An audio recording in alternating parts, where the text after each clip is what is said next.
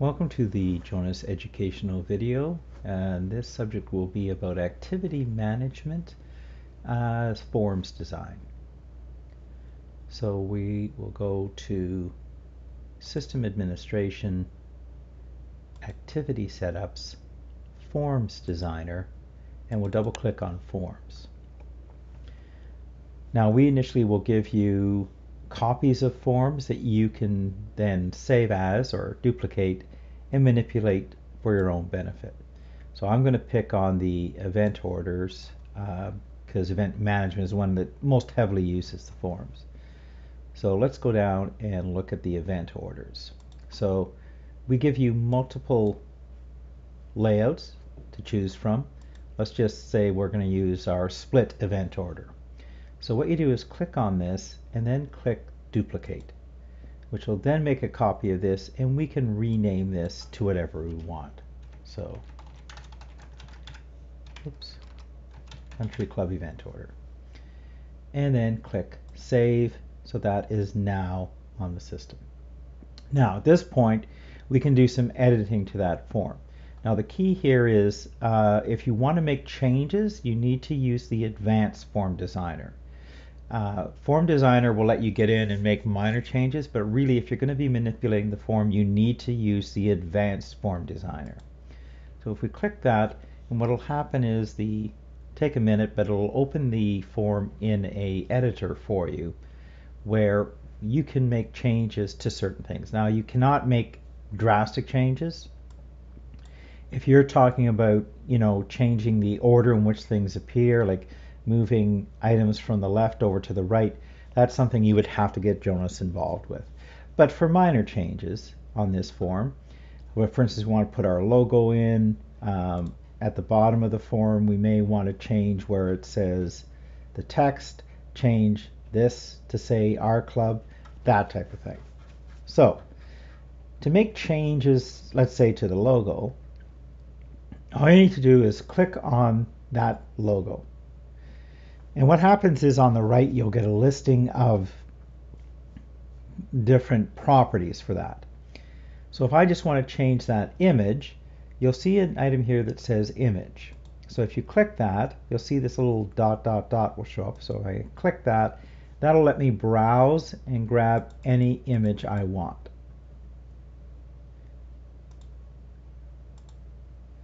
Now as soon as you get that image into the box, you can manipulate it. For instance, I can say I want that to be aligned in my box in the center. And then I can stretch it so it fills the box, or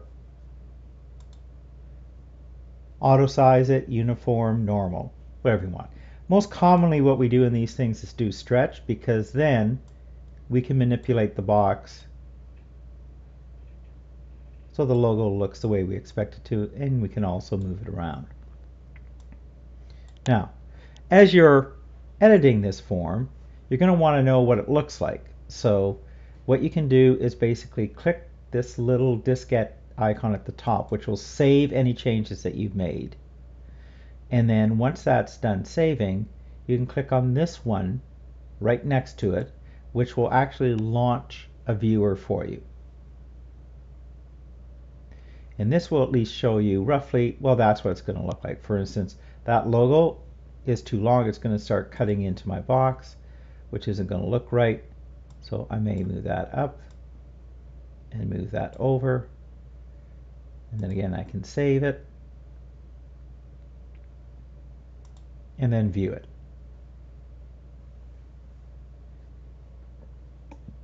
Okay. Now, if you want to change the actual text on something, so let's say, for instance, in here, let's pick something we want. I'm going to go down to the bottom here. For instance, we want this text, which is a standard disclaimer that prints at the bottom of our form. All you need to do is double click on it. That will then bring up the text, and you can edit it however you like.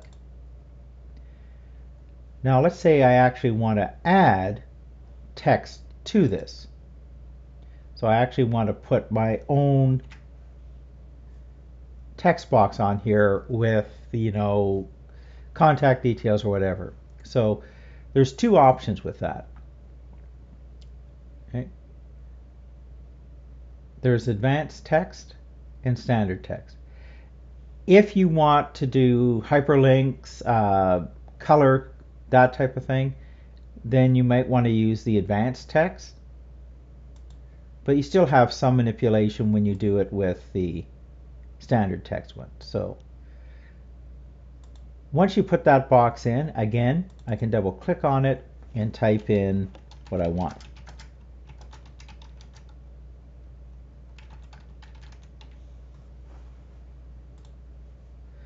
Now at that point, I want to manipulate it. You still can through the properties. So in here, I can basically tell it, well, I want to use a different font, for instance. So I can click on the font field and I can change the font to whatever I like. I can change the size of the font. And then you can get really creative. You can start putting in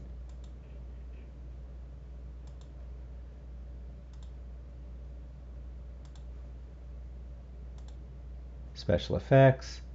Again, I can dictate how it's going to fit on there. I can dictate the alignment. So I can say I want that to be centered. So I'll go into the center.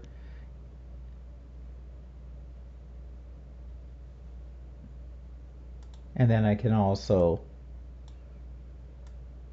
move it around myself if I want to.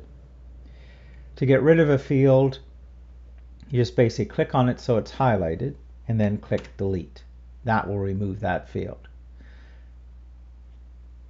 So anything that's a straight text is simple. You can edit it. For instance, some clients don't want it to say service charge. They want to say something else.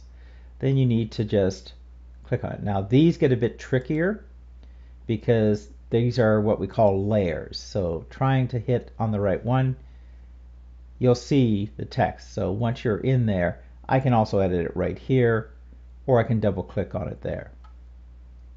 As I said, editing this to say something other than notes, same idea.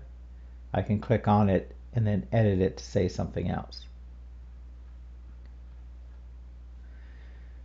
Key is when you're making those changes is to make sure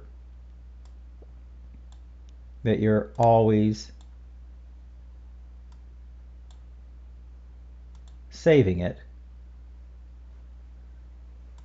and viewing it to make sure it lines up the way you want.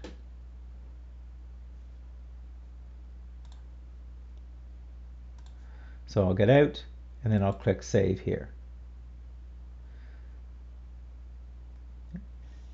Now those event forms can be attached throughout the system, same with the spa confirmations, the dining reservations.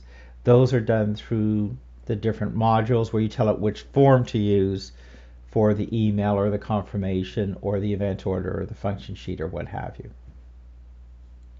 And that's it.